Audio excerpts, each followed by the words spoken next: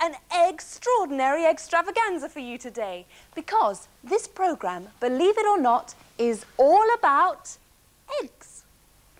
Now, you've probably all seen eggs like these before. They're hen's eggs. And look, some of them are lovely brown and speckled. But have a look at this. This looks like a piece of rock, but it is in fact an egg. Can you guess which type of creature might have hatched out of this egg?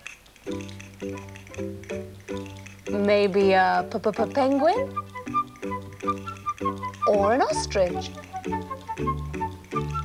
Or perhaps a crocodile? Or maybe even a snake? Well, in fact, it's none of those creatures, because this is a dinosaur's egg. I don't think it's going to hatch now, though, because this egg is about 80 million years old.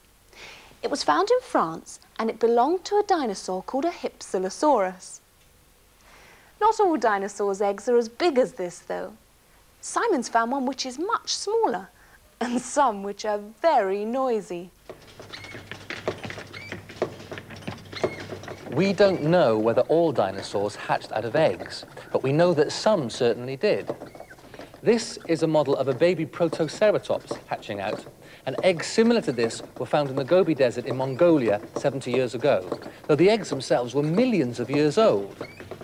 In 1978 in America, a lot more dinosaur eggs were found, and they've helped to tell scientists a lot more about the way dinosaurs actually lived.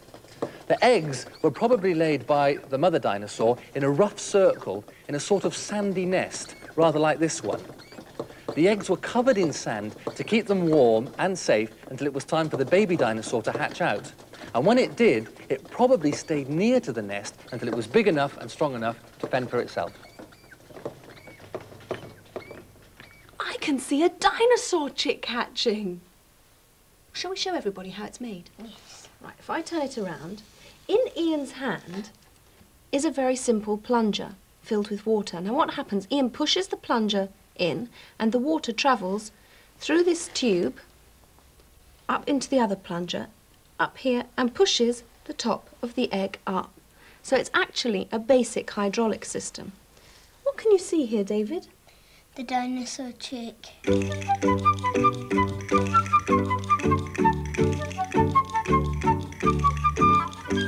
And now, some even more amazing, or should I say egg-extraordinary, eggs. This egg belonged to a bird that is now extinct called the Epeornis, or the elephant bird. And the eggs that this bird laid were the biggest eggs ever known. Now, the bird itself was enormous, probably more than 3 meters high, though the elephant bird, as far as we know, couldn't actually fly. It used its long legs to run about. Of the birds that are alive today, the ostrich lays the biggest egg, as you can see. It's nowhere near as big as the elephant bird's egg. What's hatching out of these eggs? They're baby crocodiles. The crocodile eggs have been laid in a hole in the ground. When the babies hatch, the mother crocodile comes to take them down to the water.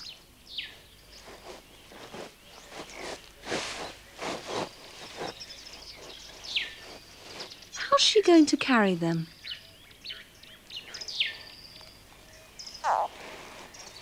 In her mouth. Don't worry, she's not going to eat it. The baby crocodile is quite safe inside its mother's mouth. And there's room for plenty more. This time, she picks up an egg that's not quite hatched. At another clutch of eggs, one crocodile picks up babies at the nest itself, while another, near the water, catches a stray who nearly made it to the water on its own. The mother crocodile can carry as many as 20 young crocodiles or unhatched eggs in the pouch in her mouth.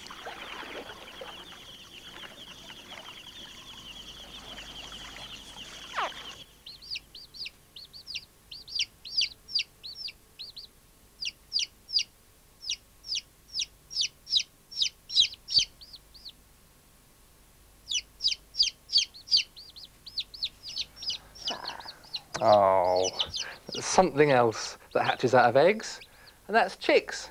All right, little one, I won't drop you. Now, these chicks here are only a few days old. They've been looked after by Rebecca and Reese. First of all, Rebecca, how many days did you have to wait for the chicks to hatch? 21.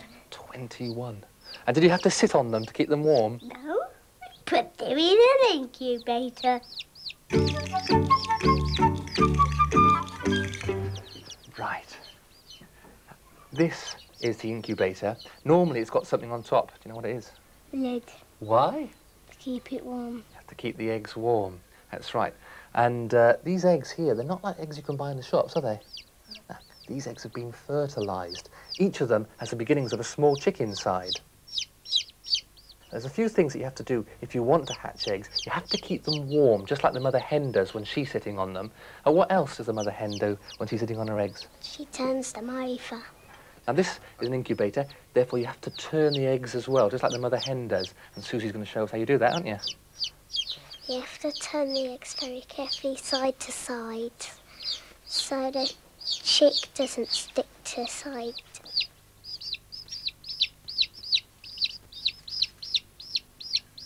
How can you tell when you've completely turned it round? Because I've got knots and crosses on.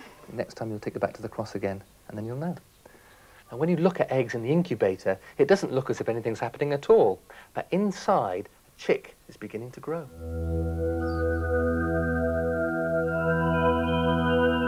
The yellow part of the egg, the yolk, is the food the young chick needs whilst growing inside the shell. At first, the chick looks like a white blob, but after only 2 days, it's grown a heart. Can you see it beating? Blood vessels form to carry food from the yolk to the tiny growing chick.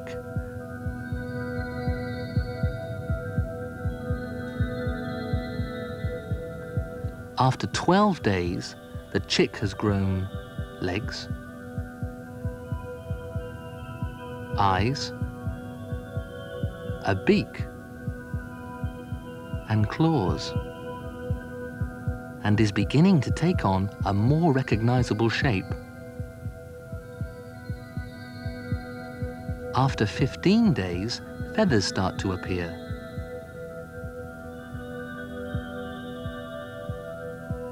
And after 21 days, the chick is fully grown and ready to crack out of its shell.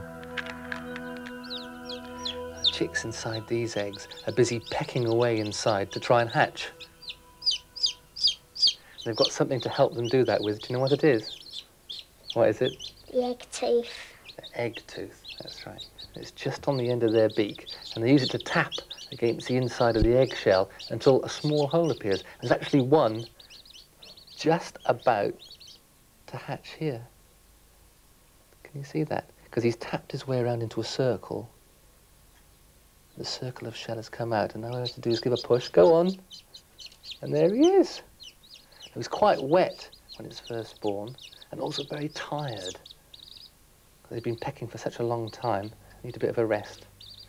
There he is. Hello.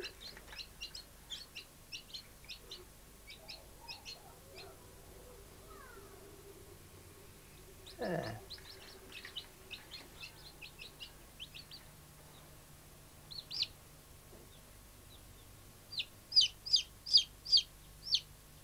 What do you think he's thinking? Where am I? Yes, where am I?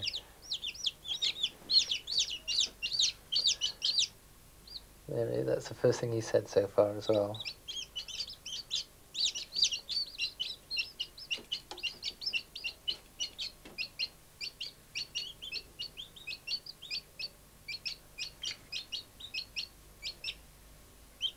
What should we call this one? Fred. Fred. Hello, Fred.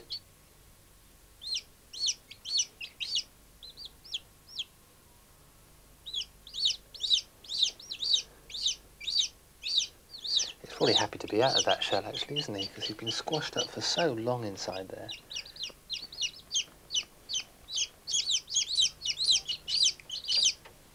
If you were Fred, what do you think would be the first thing you would want? A cuddle. A cuddle from your brothers or your sisters. And certainly have a bit of a play. Well, be gentle with him. I think they've been a bit too rough, don't you?